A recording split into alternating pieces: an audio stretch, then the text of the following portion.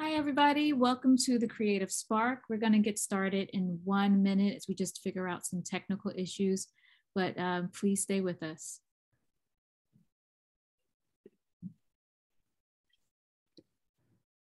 Perfect. Thank you. And Conrad, can I see your pretty face? I can't turn my video on. I don't know what's going on. Oh, all right. Well, let me get started while we work this out. We are happy to have this show in honor of Mental Health Awareness Month. And for this episode, we're going to be delving into mental health. And we've got two visual artists with us who we've seen around the city lately. And it's Nazeer Sabree and Yannick Lowery. And both of them have been working through their experiences on mental health and their art practices. So we're very happy to have the both of you here and to speak more about what you do. Hi, guys. Hey, hey. How's everybody? I'm good. We're gonna get the man of the hour in a second. Hello. I've never had that before. It just kept saying unable to start video. Hi, everyone. Welcome to the Creative Spark. We're here. Nobody wanted to see you tonight, so we, intentionally just kept your camera off. Well, and what a perfect month for this to happen, a mental health conversation. Not everything's going to happen the way you expect it to happen or the way you hope it happens, and you just got to go with the flow. But I'm really excited for tonight's conversation. We want to mention that, unfortunately, Yannick won't be able to stay with us for the entire hour. He is so busy. He's so double booked. He's so wanted in the city, but we're happy for the time that we do have him. So what I'm going to suggest is that if anyone wants to ask Yannick questions while we're talking, because he'll only be with us until about, we hope to push it until like 6:10 maybe, you can put your questions in the chat box or use the Q&A, and we'll keep an eye on it and ask him periodically throughout the session. And one thing Ginger and I always love to do is, we could read your bios off of a script, but we love to hear your own description of your career and yourself. So maybe we start with Nazeer and then go to Yannick. Just introduce yourself to the crowd and those watching later on YouTube. Who are you? What do you do? In a few sentences. Okay, so I'm Nazeer Sabree. I am a visual artist. I'm from West Philly, but I also grew up in North Philly, so I claim both. I was back and forth growing up, but I paint. I do a lot of paintings, portraits, and also using collage in my work. But I'm really talking about Blackness in my work, talking about mental health, talking about my experience and the collective experience here in Philadelphia, and just having a raw conversation through my work. The conversation that I'm seeing that's not really being had or I didn't hear growing up. And I'm doing that in my work. So yeah, that's me.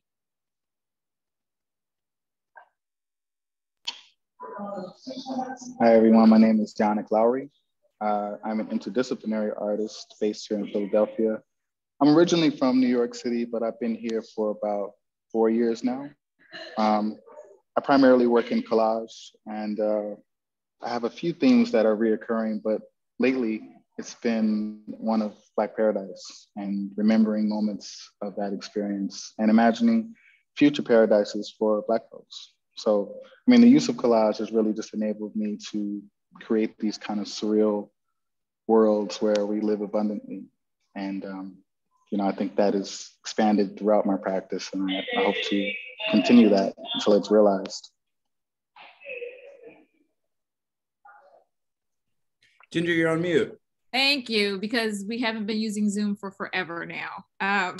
One of the questions that I wanted to ask Yannick, for people who may not be familiar with your work, is can you tell us a bit about the imagery that we see on a sort of like a consistent basis, this theme that you've been playing out for a while in that work?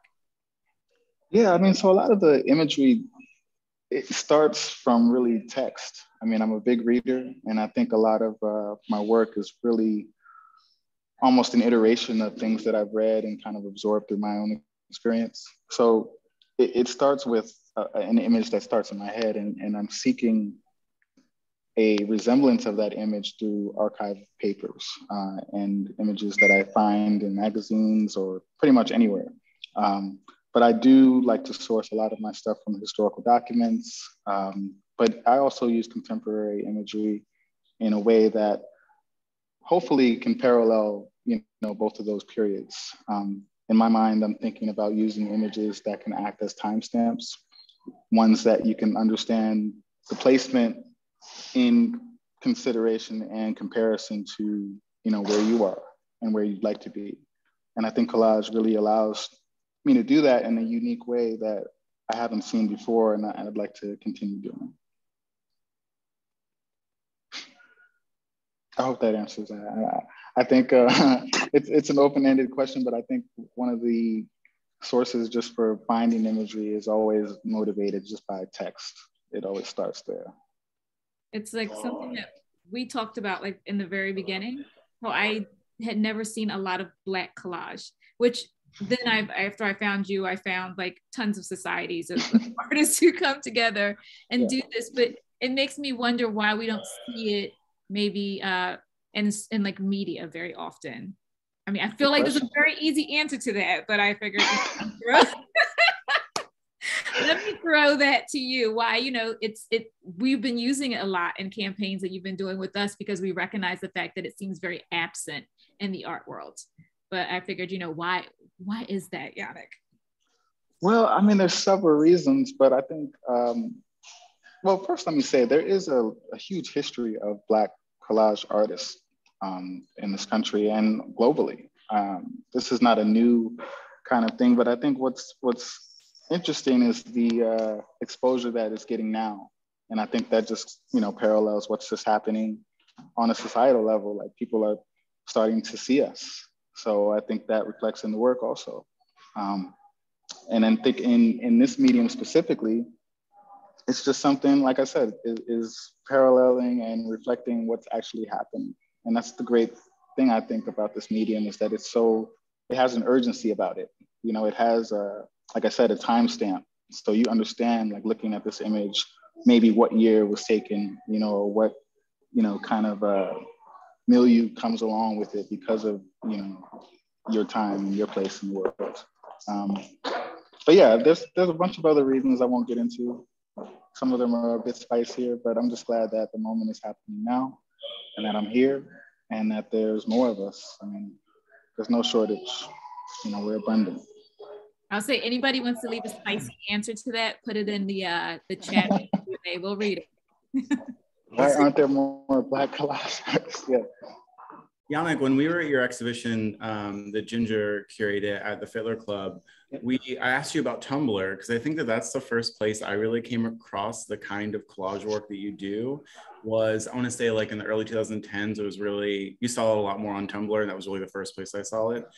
And, you know, I work in social media. That's sort of like where I live and breathe every single day. So can you talk about your relationship with that early social media platform, Tumblr, how it influenced you, how you used it, and how do you view using social media to this day to present your artwork or to be inspired to create your artwork? Great question. First of all, Tumblr, shout out to Tumblr, because that's where I really got it kind of going. I started posting on Tumblr like in college as just a space to, like a baby step for sharing my work, but not sharing it. Like a lot of the work was just like, you know, so I could say that it's online, it exists if someone asked me about it. But I wasn't really at a place where I felt completely comfortable sharing that. So Tumblr was kind of like an inclusive kind of network where I could, you know, play around with people's responses to the work, which now, ironically, is something that I try to ignore as much as possible, especially with the, you know, use or overuse of Instagram. And I share my work there regularly, but it's become a place where I really just try to share the work without the viewer in mind, you know, like really just coming from a place of sincerity, and then seeing what happens is kind of just like a bonus, you know, and I don't move dependent on that, you know. So I think if it wasn't for Tumblr, I wouldn't be so kind of jaded by, you know, people's responses and that kind of instant gratification that I think a lot of people are suffering through by using Instagram, or especially creators using Instagram, because it's so dependent on that kind of instant, you know, validation or just even acknowledgement. You know, I've come to a point where I'm confident enough in my work and the journey that my work is going on that I can just share it without that, you know. But Tumblr was great at the time. Whatever happened to Tumblr? Is anybody still on Tumblr? I don't know. I feel like I was a bad landlord and I left tons of tenants just over at Tumblr. Oh, yeah. Went off and did other things. But maybe you're gonna make me look at it tonight. Like, I just, you know. You should check your messages. You might have some, you know, who knows? But since we're gonna lose you soon, like boohoo. But how about you told us about the project you're doing now in Philadelphia, the Black Paradise Project, because this one has been huge for you. and you're working with mural arts to do it and a clinician. So I'm gonna let you go into how complicated and fun this project seems. Yeah, I mean, I can talk about that project forever, but I do want to like just touch on the theme of this call and like tie that into how this kind of works into the project and to my practice. Um, it's to me, this country just really has a really short memory. You know, it wasn't too long ago that it was still in question whether or not Black people could feel pain or have the capacity to experience love or joy or any just simple human, you know, emotion. So I think remnants of those beliefs still linger, you know, possibly just in our subconscious. So for so long, we've just really been trying to prove that our lives are worth living and that we deserve to live and that Black lives actually matter. Like the fact that that phrase kind of stuck as a thing, I mean, it's just, you know, reflective of a bigger issue that, you know, beyond our strength, beyond our grace, beyond our style and flavor and influence, you know, our cool and all of these external gifts live something really intimate and really internal. And I think that's our mental state, you know, that's our mental well-being. And it's not for performance, you know, it's not in spite of, it's not about resilience, you know, it's not about, you know, it's not in response to something else. It's really just a personal kind of experience that I think this project really wanted to highlight. You know, really a conscious reflection of our experience and our radically looking forward and towards the future, you know, and the prosperity of ourselves and our collective people. So with a project like this, and you know, what we tried to do is really create spaces for Black folks to actively seek joy as a remedy for the experience of being Black in America. I mean, just that, like that idea of reframing racism as something that requires treatment, and then that treatment being something as simple as, you know, going on a trail in the Wissahickon, you know what I mean? Like we've tried to really create spaces where people can tap into what's really going on. I think every Black person in this country, and I hate to speak generally like that, but whether they're conscious of it or not conscious of it, has been affected by racism in some shape or form. And I think that's just the nature of this country. And people are really finally starting to remember, you know, that it doesn't have to be that way. And I think this project really just aims to mitigate, like I said, that impact by creating these spaces. So we partner with some really incredible Black organizations here in Philadelphia and just all across the country, but we're based in Philly. Outdoor Afro, we did like a guided walking tour with them in the Wissahickon, and we did like a watercolor activity that was amazing. We've done yoga sittings and meditation sittings. We did an awesome tea and tincture workshop with Krista Barfield. We've done roller skating events. We've done garden cleanups. Right now, we're working on a really incredible anthology with submissions from incredible writers and artists around the city. That'll be published shortly this summer. Big picture, all of these events have been photographed, and I'll be using these photographs to create a composition that will be turned into a mural this summer, hopefully this July. So it's like, this project so closely mirrors my own practice, just because, I'm sorry, I'm gonna lobby people to just chat my desk. Yeah, it reflects so closely my practice, and it's really a pleasure to be working on this. I was partnered with clinical psychologist, as you mentioned, Kimberly Ashby. She's been instrumental in just putting this together and developing the ideas behind this. Please check out the website, blackparadiseproject.com. We've also got an Instagram, same name. Yeah, really quick plug. This Saturday, we're having a garden restoration at Lillian Marrero Library. We're gonna be there for the next 2 weekends. Please join us. We're looking for volunteers. I know I'm taking up a lot of time. I'm sorry. Go ahead. No, we know you're gonna have to go soon, so we appreciate you, like, being the one to like talk first, but I've also put the link to the Black Paradise Project in our chat. Oh, perfect. If anybody wants to check out their mission statement, see what events are going on in the city, you can just go into the chat and click on it.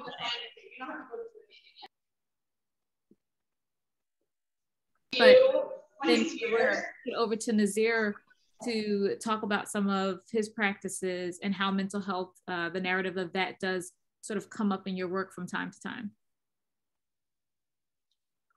Oh, yeah. You want me to jump right into it? Yes, please do. Yeah. Well, I think for me, it's kind of more so like an outlet. Like, I don't know if you ever felt that, the feeling of holding in a secret. Like, I'm not supposed to be saying something. And like, you run and you tell your best friend and you tell somebody. I kind of felt like that with my practice, going through so much stuff here in Philly.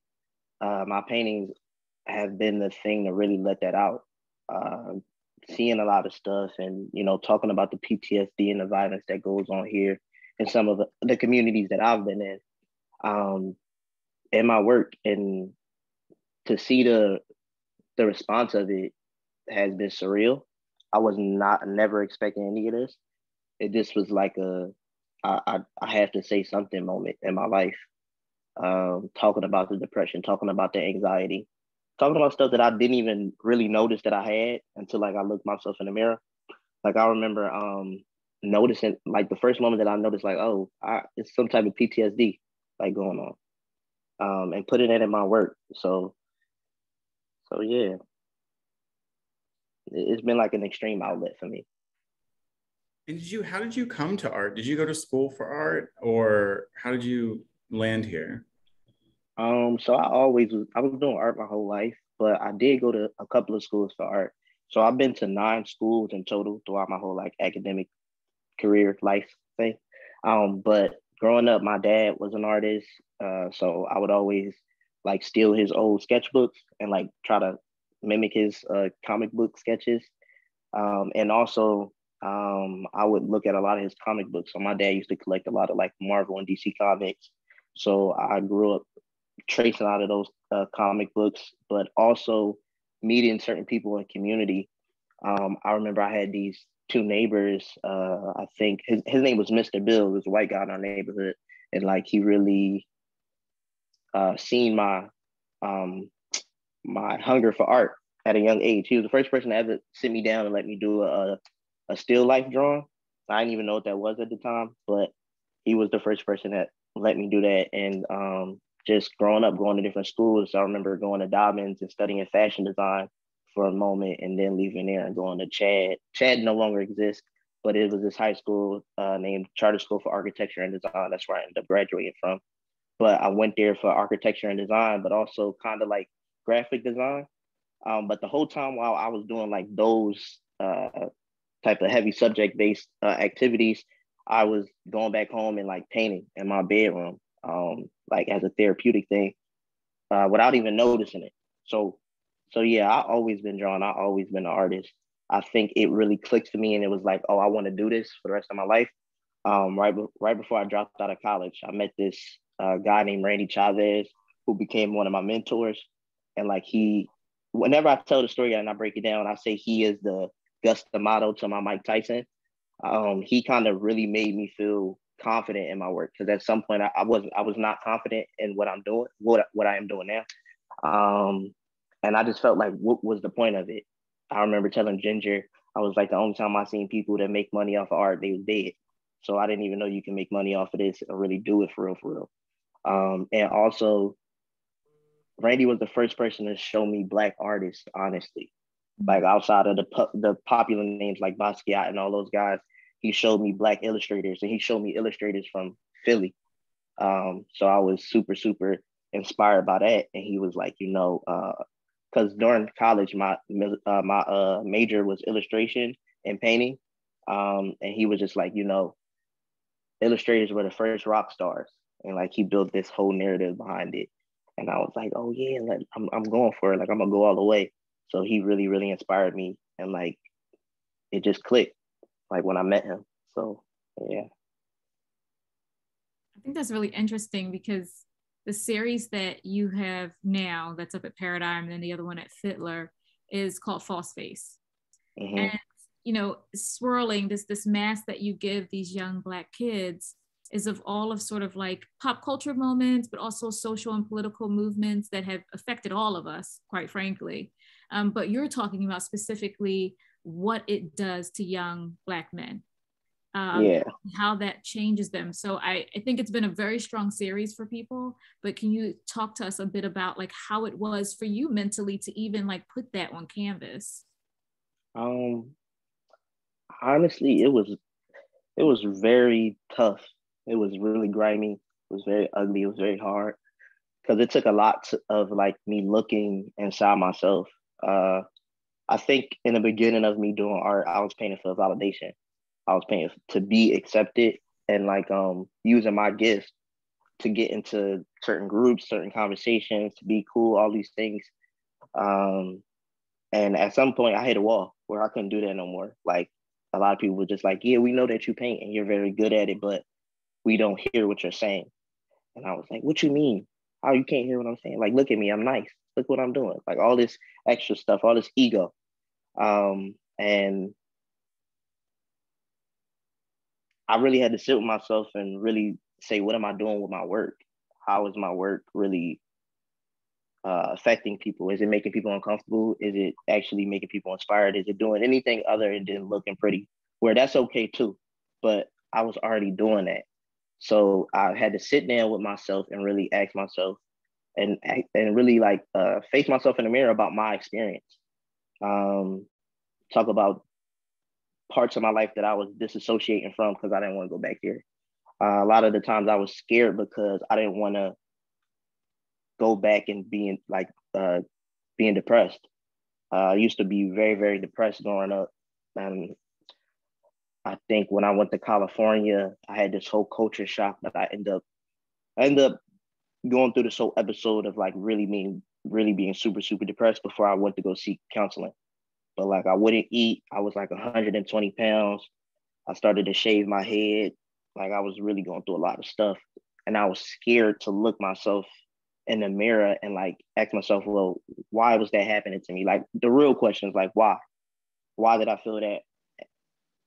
Why did some of those things growing up I disassociated from? Who did I have to be in some of these situations growing up? All of these things.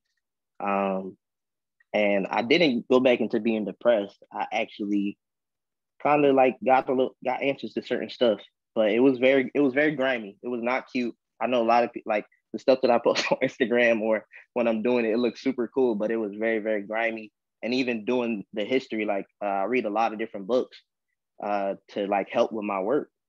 Even going back to certain parts of history, that part was grimy as well. As a Black man, seeing some of the stuff in history, this was grimy, and then seeing it re-happening again today, and then feeling this sense of like helplessness, like how do I try to stop this?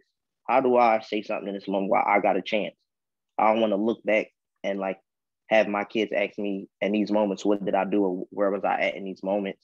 And not have an answer for them. I wanted to participate in the conversation of what was going on. So this is like me doing that, me calling out. Before Yannick goes, I want you both to answer this question if you can. Do you think that what you're doing as young Black men, talking about something that we barely talk about in the Black community, but doing it as Black men who are told perhaps that it's not okay to cry, it's not okay to have these types of emotions, do you think your work is helping other men, and have you had instances where they actually feel comfortable enough to tell you they can open up because of the work you're doing? Yannick, I'll let you go first and I'll go after you.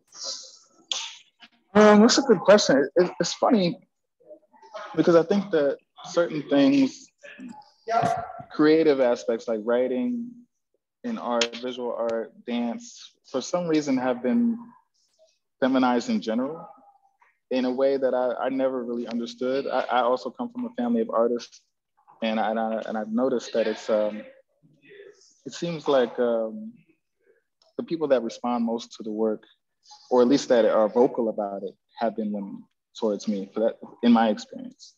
I'm not sure if men are not voicing it or just not feeling it in the same way, but for me, it's not about that. And you know what I mean? Like it really starts with me selfishly. I'll say that unapologetically. I think it starts with myself, and a lot of these themes that in my work developed just from doing that work. And I'm hoping that people can, relate to that, and they don't have to tell me about it. That can be a private, intimate thing that they can, keep to themselves. I think specifically the work that I'm doing now really developed during isolation, during the pandemic, where I was just doing and writing journals and really thinking about what made me happiest and what made me respond to certain things.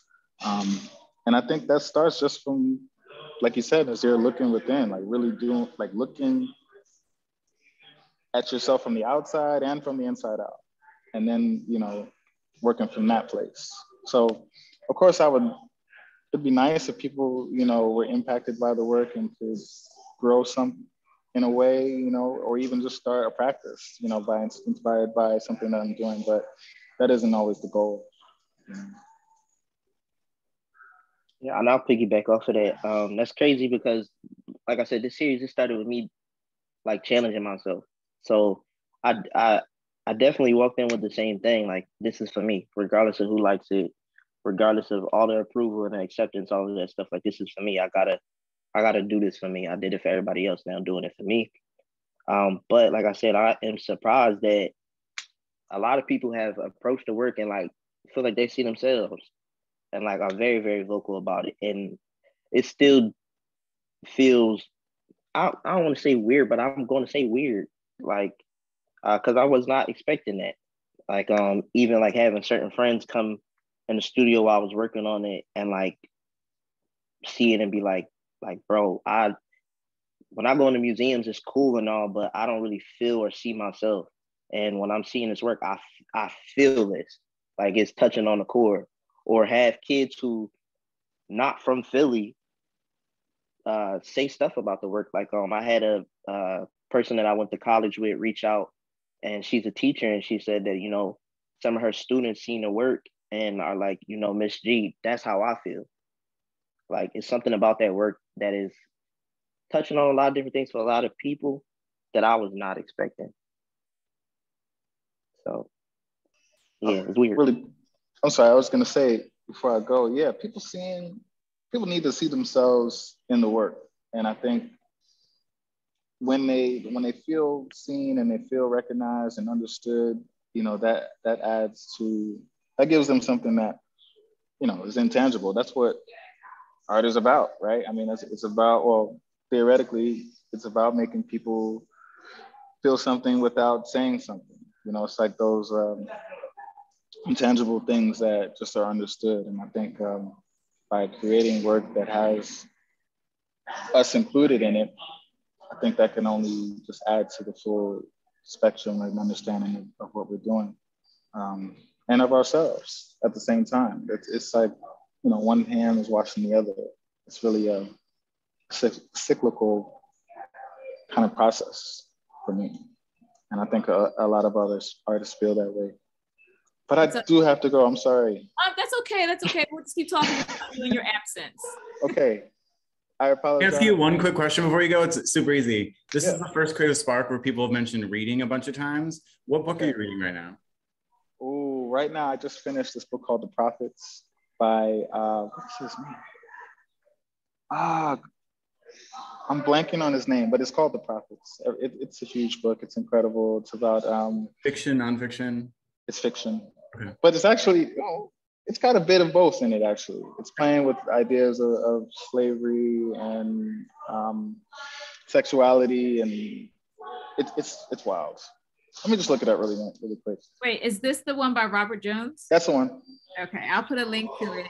Yeah, please check that out, everybody. It's amazing. Awesome. And sorry? Does this mean you have to leave now, or are you stick? Yeah, I don't like being late. Believe it or not, I hate being late to stuff. I gotta go, y'all. We will talk about the project in your absence. He is. Okay. It was so great to have you. Thank you, Yannick. Nazeer, thank you all for having me. Nazeer, what are you reading? You mentioned reading. So I'll be reading a couple different books at one time because I read to like study, so I can use it for my work. But there is a book that I do have that I'm reading here and there, and it's interesting. It's called White Man's Law. I can't remember the author, but yeah, it's pretty straightforward. It's nonfiction and it's touching on some social issues. So I will see if I can't find that too. But I think the thing that I was going to say before Yannick jumped off, which what's really interesting about what he's saying, is that the project was a perfect space for him to create what he called experiences for Black people to seek relief through self-care. And so, you know, I kind of like that instead of like, I'm here to help you with your mental health, right? So it made me feel like, oh, I should treat myself to this. That sounds like something I should luxuriate in. Like relief through self-care.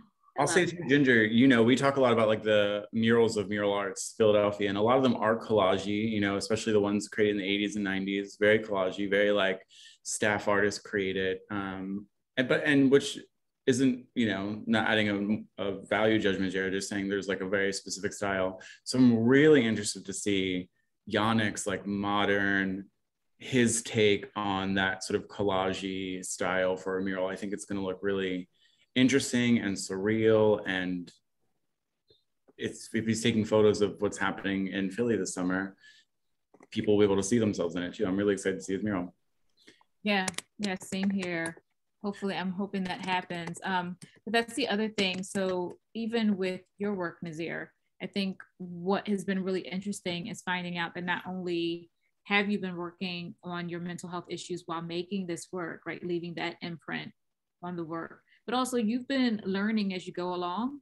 And so what I love about that work is like you've been educating yourself on like how to be better. Why am I stuck in the sort of like the mire that I am right now? Or could that have been because like this book that I'm typing in for everybody, like this is White Men's Laws of Roots of like Systemic Racism. So it's like, this is a crazy thing to put yourself through for art that is having all of these, I think, benefits for people. I saw someone last night standing in front of a piece in Fiddler, and he's just like, I knew that was me the moment I saw it.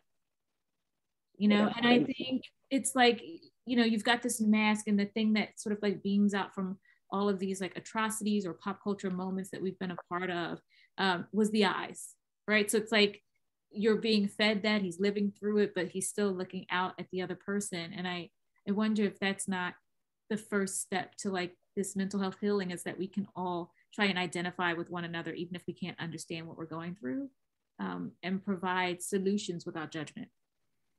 Yeah. I can't remember the artist, but they came and did this artist talk. And if I find it, hopefully I can email it to y'all, but she was talking about empathy and like empathizing with people and like empathy versus sympathy, right? Where somebody can sympathize with you and say, oh, well, that's bad. At least it ain't happened to me. Where empathy is like you put yourself in that position and you think about it and you could be like, you know, dang, I can understand how that hurts. And I think maybe that's something that's happening with the work. A moment of empathy is happening and like people could relate to it. Like, cause that's not the first time I heard somebody say that too. Like when I seen this, I immediately saw myself, which is, it's still just crazy to me. Like, I know work is powerful, but sometimes like also, you know, the moment in history where somebody's becoming something or it's becoming a moment, that weird feeling. Just thinking about that, like that fear, that moment. I remember creating this work and feeling fear of like, this work don't look like my regular body of work and stuff that I used to make in the past, like being uncomfortable and that fear. But I didn't know that feeling in my stomach would be that moment that I'm changing my life, I'm changing my art. You know what I'm saying? Mm. So it's just a crazy experience. Like, it's a lot. It's a lot. And as an artist who I don't feel like I've ever done this before, like had a body of work this meaningful. I've had stuff, like I said, it's been cute. Like I know what I'm doing as far as stylistically, but going back and doing all the history, looking inside myself, and really critiquing what's been going on around me. This is my first time, and it is wild to see the reception behind it. Mm-hmm. Yeah, I was trying to look up this tweet that someone had left like at the beginning of the month, seeing as how it's like Mental Health Awareness Month. But he's just like, oh, if everybody needs therapy, then the problem is everyone is dealing with something that's systemic, something that's cultural and too big to be confronted alone between two people. It's actually a grave injustice to make individuals responsible for this. And I'm like, what a way to start the month. You know, it's just like, you know, I think at this point, especially with the pandemic, like we all have things to work on, but it's pretty obvious that we haven't been talking about it, right? When we hear people talking about it, you have to start to accept the fact that it's not just you. like it's other people, but it's making me question the interactions that I have with people. Whereas previously I might have been, you know, just written it off as them being like nasty or, you know, aggressive and rude. But it's like, if I am going through something today, like where is the point that I stop and wonder if the person that I just had that interaction with, like, what are they going through? And do I reach out to them if it's unusual or it's, you know, like atypical, like, and ask if they're okay. Yeah, it's a tricky thing, like, because you don't want to write everything off, right? And that's where we come from, like culture of writing that off. But also sometimes I think being too touchy don't work either. But I think it's a healthy balance. It's this book. It's another book that you guys could check out in the comments and everything. It's called The Four Agreements. I remember reading the Four Agreements in that first chapter, and it's like, don't take anything personal, right? And it kind of, in that moment, a lot of stuff that I was taking personally and looking at certain things and feeling like I was being judged or somebody's attacking me, like I kind of felt the breath of fresh air, like, oh, that's what that was. And a perfect example for that is, and I know we all have heard it, like people who work in customer service, you get a customer that walk in and they're smart, they're being nasty, and it's like, man, that person, that's something that they got going on. I'm not gonna take that home with me, right? But what if it's somebody close to you, right? Interactions. When that person, it seems like it's something irregular, like how do you address that, right? And I think that's where empathy comes in as well, but also not taking things super duper personal sometimes at the same time, having that balance. So yeah, it's a lot. It's a lot around that. And I think we all gotta, like, I think we all should be checking in with ourselves. Like, how do I feel? Yeah. Do you, this is a point too, we have about 15 minutes left. If you are watching live, a lot of people watch this on YouTube after the fact, but if you're watching live and you have questions, now's the time to start typing it into the chat, and we'll ask those as we end in the next 15 minutes or so. But Nazeer, you've mentioned earlier how quickly your sort of career has taken off. You have a show at Paradigm, you know, it seems like you're doing a lot of stuff. So I'm wondering, since this conversation is around mental health, how is that, it's challenging being in this world, period, let alone being a busy artist. People want a lot from you. This work, the work you're doing is so mentally, spiritually, physically exhausting. How are you managing this success, wanting to run at the train while it's at the station, or whatever expression would be, but also making sure that you're taking care of yourself? What's that process like? You know, that's something I'm actively doing. Like even now, even before I got on this call, like I think taking it one day at a time, because it's very like, it's very weird. It's like those stories we hear about certain people that are on that way up, and it's like, oh, well, at the time I didn't know they was also going through this thing. I thought that was so far removed from them. It's certain things that I'm not yet far removed from that you would think that I should be, and like still trying to balance these things and stay out of certain situations and out of the way, and just trying to stay level-headed behind certain things and certain conversations that you wouldn't think I would have to have, or certain people in a way that they're valuing me as an artist and devaluing me at the same time. It's a weird thing that I'm taking one day at a time, and I'm also calling on my community for help in moments where it's like something don't seem right about this. Let me not just run with it and be big headed. Let me call somebody who I trust. Ginger. But just, you know, taking it one day at a time. And also I will say this, it's something that I prayed for.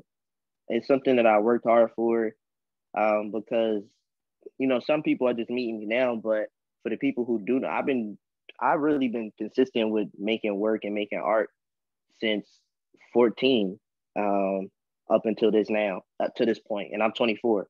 So it's like, it's been so long, and I've sacrificed so much to be here, going to college, then figuring out that, oh, this program isn't for me, I'm dropping out, and doing all of this stuff just to get here.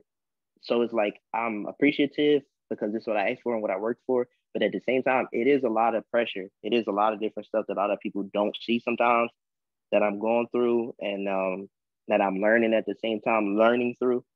then I'm taking one day at a time and not trying to let stuff go to my head or get super anxious about certain stuff, just taking it one day at a time and being smart about stuff, like thinking through issues and stuff. So yeah, that was a lot. But no, yeah. we're here for a lot. I mean, the mental health chat is a lot, you know. But we do have a question in the Q&A box. So someone, it has a couple of parts, so I like this, we can go through it. Did you study art in college? And if so, what was your experience like there? And if you didn't, do you think about the nuances in the academia? So I did study art in college, but my experience was very, it wasn't the best experience. There was a lot of stuff going on campus that was getting in the way of me staying focused, which is crazy though, because I was on the dean's list academically. I was doing the best I ever did in my academic life in college, but it was because I felt like I had to prove a point. So here's a little story in that. So before I got accepted to college, my average was a D average. I really got to college off of my art portfolio. So them seeing my work alone, they took a risk on me and saying like, oh, this kid is talented. Let's see what happened up there. But it was like they were watching me like very, very closely. So I was thriving through that. I was having trouble with my art history class. I had never studied before. So I had to teach myself how to study on this campus while I'm going through all these little racial incidents. That's a whole nother thing because we was a small population of Black people on that campus. But also, it was like you know how in the military they strip you and then they rebuild you back up? They was doing the same thing with me as an artist. I was so used to just going and thriving off of just pure talent and riding that wave of being talented artist in the classroom. They sat me down, they took all that away, and they taught me the academics and all these different terms and stuff. And I had this one teacher named Casey Rosenberg, and I was very, very hard on myself in the beginning. It was a figure drawing class 101. I had never drew a new person in my life, but she's the person that was just like, yo, look at your work in the beginning of this class, and now we're at the end of it. You made so much progress. You got to stop being so hard on yourself. But after meeting those people that semester, the next semester, like I said, I met Randy, everything kind of started to click. So my talent met the academia that I was learning from them. And it took off. But it was certain stuff that I didn't pay attention in that I'm doing now, I'm studying now. Like art history, when I was in school, I was just trying to get a good grade. I really wasn't trying to hear what they was talking about. So it's stuff like that that's now like it's coming back. And I do think some of the stuff that they're teaching on those campuses are important, but I don't think that the way that they teach them are effective, if that makes sense. I think even in my work, like how you pointed out, Ginger, it's a lot of stuff that I'm teaching myself and I'm studying on that's coming through my work that you would think I had knew that already for a long time, where it's like, no, it's just clicking now. I found my own curriculum. I made my own curriculum. So yeah, that answers like mental art for artists, right? It's like mental health for artists, because I've had other people like saying things in the chat room, and I think that sometimes we just think about it as having to be everything that's sort of like pervasive and swirling around us now. But this is interesting to hear how that affects you on campus, how that affects you in your art practices, right? And what you have to go through to find yourself through this art process, which is something that, you know, not all of us have I think that we don't have that sort of introspection. It's very nuanced, for lack of better words. Yeah. Any artist I've ever talked to, I can't imagine that, right? If you're going to school to study this, that, or the other thing, like the law, for example, right? You're studying a science in a way, right? Where when we're in the arts, like you're going and you have to expose yourself. You have to dive into yourself. You have to do things that a lot of other students don't have to do. So it's a lot of work, period. And then it's a lot of introspection and criticism. Yep. Being 21, you know, being 19, 20, 21 and getting like feedback in like really critical ways, I can't imagine. But I was wondering, as you were talking, like, you know, artist careers have different eras in them. Do you ever see in your future, based off of your experience in school, wanting to be a lecturer, wanting to be a teacher, or going to school in some way, or in an admin position, consulting position? I would love that. And well, yeah, either further, whenever it presents itself, right? Because even now, like doing some of the teachings that I'm doing now, like around the city, with certain locations, um, I'm learning a lot of materials that even those professors that I had didn't understand why certain artists were in the art world or why certain work meant it. Like they just didn't get it. And it's something that I'm getting right now that's like, it sometimes feel otherworldly. And I don't mean that in the ego sense. It's just, I'm really studying a lot of stuff. Like the time where I should be out having a good time as a young person, all that stuff. I'm breaking down why Pablo Picasso's Guernica is the way it is. I'm doing stuff like that. Like I'm really getting in a bag in a different swing, and also work outside of different mediums. Like I feel like music is the same thing. Like when I was creating this body of work, one of the things that I was saying is I want to create a body of work that feels like Marvin Gaye's "What's Going On" to me, and how that album is so powerful during that time when it came out. And it's something that I wasn't around when that stuff was going on, but it's something that it hits my heart, it hits my spirit. How can I make work that translate in that same way? So I feel like I'm understanding and doing that now. So in the near future, if that opportunity presents itself, yes, I would love to do that. I think a lot of information in the art world is very, very gatekeep. And like, I don't want to be a part of that gatekeeping process. So yeah, I would love to do that. Looks like we have one more question in the chat, but before we do that, can I acknowledge something? Are you wearing a Von Dutch hat? Yes, I am, brother. What? Are those like, those are cool again? Those are just like back? I think so. I think I'll make it look kind of cool. What? So I think it's back. What a world. I remember back in the day, the first time those came around. Right? Everything. I know, we're just like, we're so old now that I'm seeing it again. Time is funny like that because we're what, 10 years older than you or something, you know, so it's funny to do that. Okay, the question is, sorry. The question is, what would you say is the most difficult part of the art making process from research to finish? Oh. And it might depend on each project. Maybe each project's different, you know, even. Yeah, I think it's how to take everything you just researched and everything that like, oh, because it does take research, right? But then it takes you and your voice, because you don't want to take the research and like, you know how when you're writing a paper and it's like, oh, you don't want to plagiarize. It's the same thing with art, right? You don't want to plagiarize or do something in somebody else's way, even though it's nothing new under the sun. Everybody is, like we just talked about, the hat, everything is coming full circle, right? But I think it's more so execution. I think that's the hardest part. Like, are you really executing on what you think you're doing? And in that part, I think that's where you need other eyes sometimes. Not necessarily somebody to validate that you're going down the right path, but somebody to come in and just for you, like, I like to ask people why a lot. Like when I'm teaching students or I'm talking to somebody, why is a question that sometimes we can't answer, but it's like the hardest question. Why do you feel like that? Why you like that certain color? Why did I buy that plant? Why, right? So I think bringing people inside of your studio, inside of your space sometimes, or just inviting other eyes to say, well, why are you doing that? Or even ask them why, right? I like talking to people who don't know nothing about art and say, how you feel about that color? It's making me feel uncomfortable. Why? Why does that blue make you feel uncomfortable? I don't know. I think it's because, like, I think those are the things that help and kind of get you to a place to see if you executing on what you're trying to do with your work. So, yeah. I love that. I know you did like illustrations for a mental health conference here in Philadelphia, and I was wondering, how was that? Because you had to create like comic book pages for people to express their emotions. Maybe you could tell us a bit about that and what it took to think about how people might use it. Mm-hmm. It was a cool experience. I'm be honest.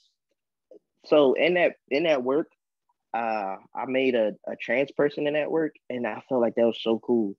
Like, because that's something that in the past I probably wasn't even thinking about, because I was just thinking about my experience, right? But it's like mental health ain't just me. That's everybody, right? Regardless of what you identify as, whatever you're going through.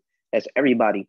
So I honestly think that was super cool. And just the process of the review process of the design, you know, asking people, well, why do you think that work? Or why don't you think that work? Or you should, like, I remember I made this one design and the bars was like the American flag, right? And it was broken, talking about decriminalizing mental health. And it was like, well, you should move the bar here so the eye could poke out a little bit more, or you should do this hairstyle on this character because it looks like I think those things are dope because also, like I said, I was I was using graphic design to help me earn money too. So it's not like I'm so glued to some of the stuff that I create when I'm creating stuff for, like I said, for organizations or like illustrations and stuff like that. You got to be able to have criticism. Whereas when I'm creating this body of work, that's more personal to me. That's that's different between that's inside of a gallery. That's inside of somewhere where you guys know my story. There's a bio that someone can go read and all of that stuff. Whereas when I'm doing commissions and stuff like that, nobody really knew that I made that unless they asked or somebody shouted me out, you know. But I think that stuff is fun, and especially the design review part. You get to hear what people think, which is cool. Yeah, hopefully that's making you feel better and not worse, considering what we're talking about. But maybe since we're just have a few minutes left, you can tell us some of the ways that you use self-care in order to sort of like heal your mind and your soul. Yeah, so like I love music. Music is a big thing about my self-care and like taking walks, plantings and buying plants and stuff like that. That's a part of my self-care. I think that's just as important as creating. Um, I think Emilio had posted this thing the other day, and it was like, "Yo, that's so true." He was like, I saw something in my work with one night's of sleep, and then trying to stay in the studio for 2 nights straight." And I think that's something that was very, very powerful to me because I used to be in a studio with this, hustle mentality, like trying to grind it out, where it's like you're not really taking care of yourself doing it. Sometimes it's okay to go rest. It's okay to go have fun. It's okay to go do what you feel like is rewarding for you, you know? That's just as important as creating the work. That goes hand in hand. You can't have one without the other. So, like I said, music, going on walks, uh, taking care of my plants, and also hanging out with my family. That's super big to me. My family and friends, and like journaling and checking in with myself. Those are very, very important things to me for my self-care. I think that's really great. And we're almost at the end of our time. So I definitely want to thank our sponsor, Ray Reid, for allowing us to have these wonderful monthly conversations with change makers. We talked about quite a bit, and we've tried to put as many links as possible in the chat for people who want to be able to see that. I think this is going up on, is it Facebook to be able to view it? YouTube, yeah. YouTube, thank you. Tomorrow. So if anyone missed the show, you want to let them know, or if you missed a part of it, please feel free to go back and check that out. And yeah, make use of the Black Paradise Project. Go ahead, Conrad. I'm sorry. I just want to like highlight one thing you said, Nazeer, too, the walking thing. I totally get that as well. And over the years, I've interviewed a number of artists, and I always think about what Swoon told me one time, which is like, as an artist, as a creative, as a person in this world, if you ever get stuck on a project or just stuck in your life, just do the next known thing, as small as it is. I always hold on to that piece of advice. And then the walking thing, I even just heard Shonda Rhimes in a recent interview talk about like when you're stuck, when you're not knowing what to do, when you're looking for inspiration, or you're just burnt out, go leave your work, go walk around, run errands, do whatever, go to the park, go have drinks with your friends, go into the real world and like live and breathe as a real human person in this world. And you'll come back to it and, you'll figure it out then. But what you said is, I have used that advice as well over the years. Like, you can sit in front of your computer for 12 hours a day and do two things if you're just like not there, if you're not ready to do that work. And sometimes you just need to like release your body a little bit to come back and do that mental work, because it is mental, it's spiritual, all this work, It's a lot. It's so practical, but it was like one of the few things we don't allow ourselves to do, or that I can admit that I don't allow myself to do quite often. It's like someone saying that I should like step away for a second just feels like, but I have to do, and yeah, maybe that's like loving myself enough to say that I can allow myself to have 30 minutes to just like to be with myself. The work's never going away. The work is always going to be there. Yeah. That's something I've always heard too. It's not going to get no legs. It's going to be there when you come back. That is a good thing to think about. But you want to close us out, Conrad? Because I've been chatty Cathy. I want to thank Nazeer again. I think just being on sort of the outside of your career, like it's been so great to watch you like, you know, have such success more recently. But I'm just a huge fan of your work. And I personally hope we see a mural of your work one day sooner than later. We'll see. We are on a mural arts podcast or whatever this is. Maybe mural arts will hear that and answer the Chiron crawl. I'm so bad at metaphors, whatever. The siren. Yeah. Yeah, there you go. Are you interested in murals? Yes, I am. It'll happen. It'll happen. It will. Speak into existence. But thank you for your time. Thank you, Ginger, as always, co-host. And we'll be back next month with a new topic, 2 new guests, and just another great conversation and time to gather with community and have fun. Great talking to you. All right, you guys. Bye. Thanks for having me. Bye.